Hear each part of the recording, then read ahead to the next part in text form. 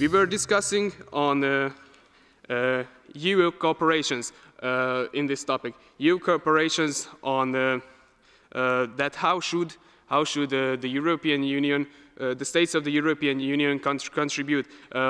We were discussing that we all should know what kind of problems, what kind of issues of environment are there all around Europe, all around the states of the European Union, not just our own. Of course, it's really, really important to know what happens environmentally in our own country. However, we should know all about the problems. So we have to really know what happens in Europe.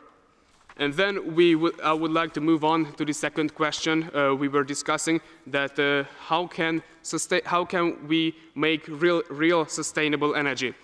First one was, of course, to use all the alternatives. The wind energy, the solar energy, and I think all of you know these type of energy resources we could use in an eco-friendly ways. And we also would recommend the government to go for it and use not just solar and wind energy and these kind of things, but also the sources of energy which are not really well known. So we should protect nature by what nature gives us. So that's how we would like to put in also wave energy and biomass energy.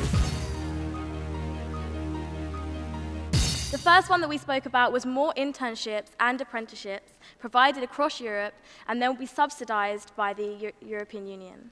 These will give young people experience, and it means that young people and adults can share experience with each other and share knowledge. There will also be, and this is our second promise, more education within schools. So young people have a better understanding of careers and a better understanding of other options, not just jobs, but also things like apprenticeships, traineeships, etc. We also want to teach young people about business and entrepreneurships. So if there isn't jobs, young people can learn how to not only create their own, but to become their own employer. The third thing that we spoke about, and this was our most controversial debate, was about the minimum wage. And we finally agreed that within the EU, every EU member state would set a minimum wage, and they were presented here to all the other EU member states, and they would be voted on, so that every EU has a satisfactory, acceptable, and fair minimum wage.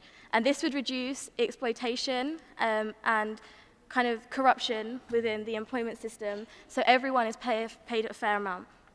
Hi again. So I like your plan. It's really nice to, further the education of young people and so on. But the problem is, it's not that kids are dumb and that they're not smart enough, that they need more education.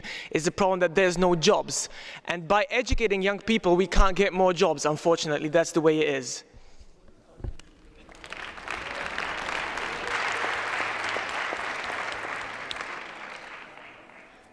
So to kind of respond to your argument, I'm going to tell you a little bit about two of my friends, actually.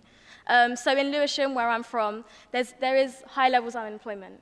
And there's a man, and his name was Jacob Sakil, and another man called Chiesa. And both of them, there was no jobs. They both were training for degrees. I think it was, they both had GCSEs, which is quite a basic qualification. But both of them set up their own business. Right, and both of them were successful. And it's kind of about educating young people for other options, because it's not always about being employed for someone else, but sometimes young people can learn how to be employed by themselves. So one of them had a catering business. This was Jacob, called American Bites, because it's from America, right? Very exciting, very original within the UK. That was hugely successful because we don't really have that many of them in our borough. And then the second one did T-shirt printing. Again, very successful, very popular. And it's kind of education is the key. It's about giving people power, because knowledge is power, education is powerful. And to teach young people how to not only rely on other people for a job, but to actually be able to look to themselves and provide something, that's absolutely amazing. So for me, I believe that let's educate young people to be their own employers as well as be employed for someone else. Thank you.